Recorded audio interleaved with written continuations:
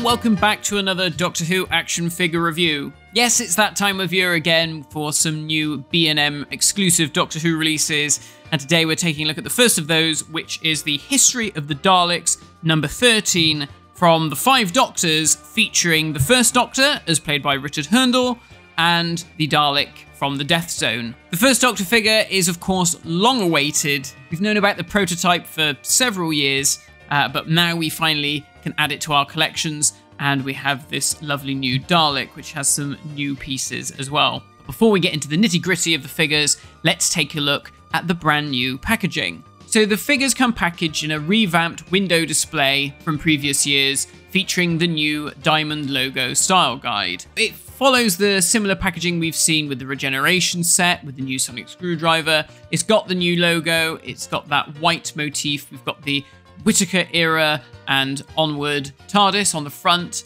and it still retains some of the elements that we'd seen before, you know, the same sort of font with the History of the Daleks set at the bottom. We've got the gold limited edition foil sticker, we've got the little diamond box outs like we've seen with the Regeneration set and the sonic screwdriver, and then you can see that the diamond logo's on the sides as well, and on the top we've got the longer logo. The other thing worth mentioning is, much like with last year's History of the Daleks set, there is no actual plastic window. The figures are within a bubble that is stuck to the back of the cardboard. There's an interior cardboard piece which I'll show off in a minute. So again, limiting the amount of plastic like we'd seen last year. And then on the back of the box, we have a synopsis and also some behind the scenes information about the new Dalek.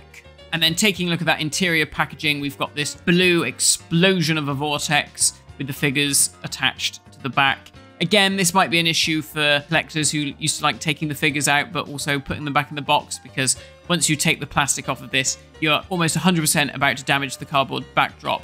And of course, it's a shame that we no longer get the little diorama backdrops that we used to, because this would have been a cracking one to have that Death Zone Hall of Mirrors display, with perhaps the Tomb of Rassilon out in the background. Here are our figures out of the box, and let's start with the new First Doctor, who looks absolutely superb. That is an amazing head sculpt. A really strong likeness to Richard Hurndall.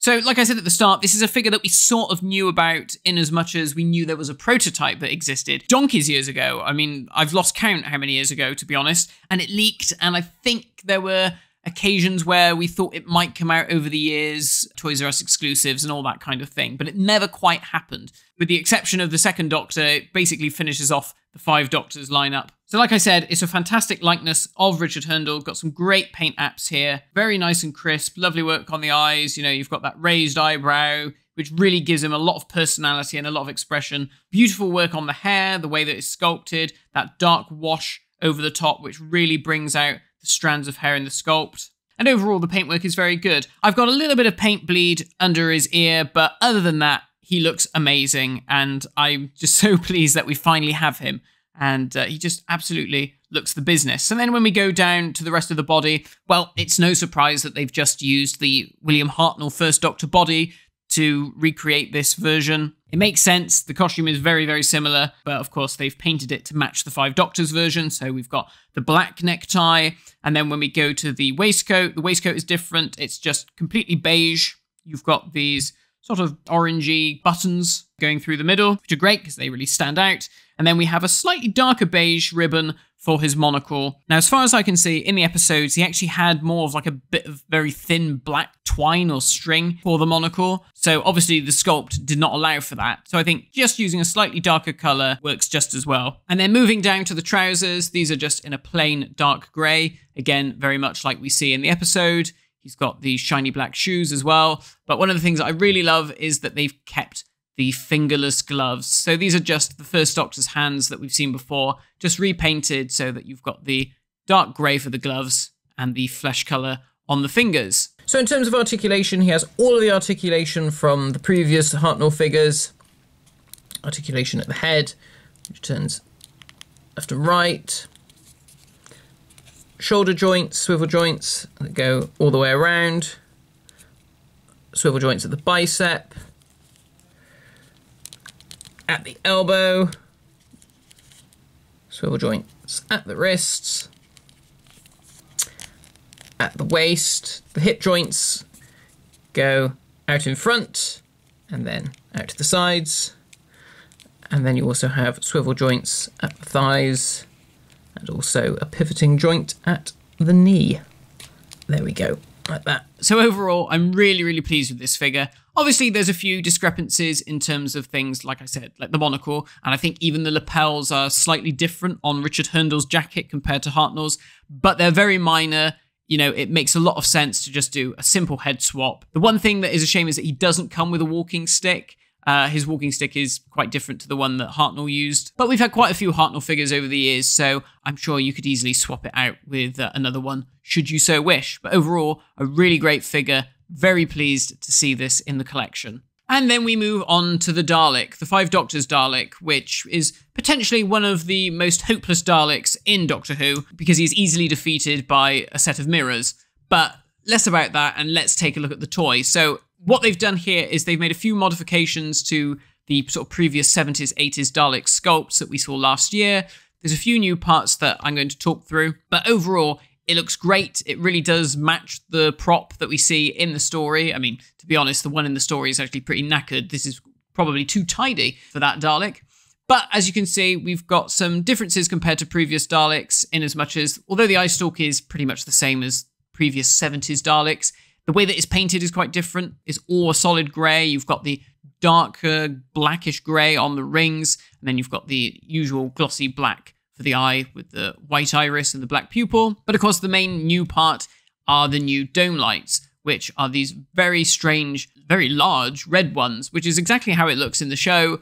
I'm not quite sure why it ended up like that, but that's the way it is. And I'm glad they were able to actually sculpt whole new dome light pieces for this, because I think, you know, they could have gone with just bog standard dome lights red, but the fact that they went to that extra effort to make it look suitably different, I really appreciate. And then moving down to the neck bim, this is where things get different again, because we have the usual grille setup that we've seen on basically every classic series Dalek.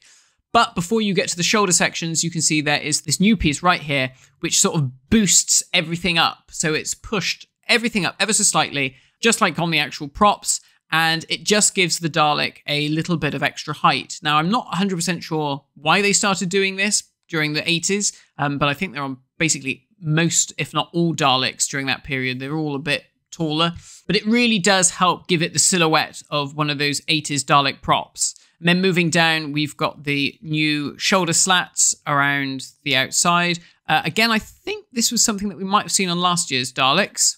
I'm sure someone in the comments can correct me. But again, very well painted, lovely glossy paint for the slats, bog standard grey for the mesh. And then for the rest of the Dalek, it's the usual affair. We've got the grey for the skirt, the glossy black for the hemispheres, and then a matte black in the two-part fender at the bottom. One of the other details that is worth pointing out, we've got the plunger, which has got that glossy arm, but the little silver piece as well on the telescopic end of the plunger. But the thing that I really, really love, and I'm so glad they caught it, is the little orange nozzle inside the gun stick, because it's very prominent in the episode. So I'm really glad that they were able to catch that on the figure.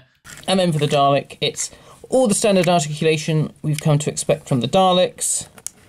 Swivel joint at the dome, does 360 degrees, pivoting eye stalk up and down, ball jointed plunger and gun stick, and then 3 wheels on the bottom to allow for a full range of Dalek movement.